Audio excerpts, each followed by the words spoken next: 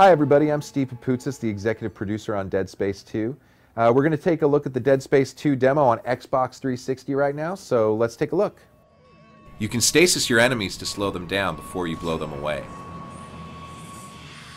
In order to stasis, you aim and press the Y button.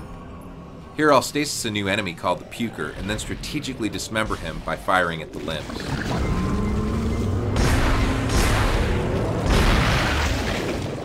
Kinesis is something you can use to solve puzzles. Aim with left trigger and then press the B button to move objects. Here I'll pull down one of the arms in this puzzle using Kinesis in order to stop this thing from spinning. On the final set of arms, I'll use stasis to slow it down, giving me more time to get over to the final arm. Puzzle solved. You can also use Kinesis to pick up objects and impale your enemies. I'll grab an arm off the floor using Kinesis and then launch it at my enemy. Press left stick to launch into 0G.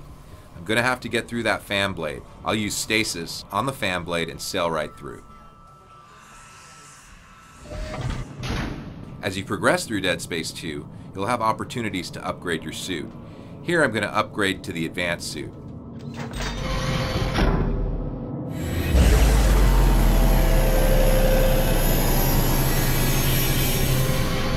In Dead Space 1, you never got to see Isaac's face, but in Dead Space 2, you'll be able to see his face and hear him speak from time to time.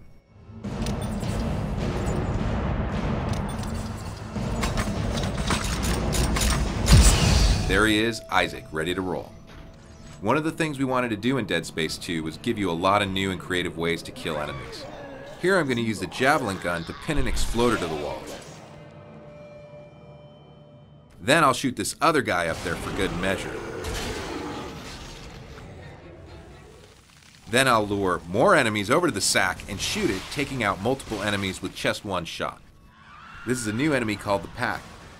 I'll stasis one of them with the Y button and then use the javelin's alt fire by pressing the right bumper, frying a bunch of the Pack at once.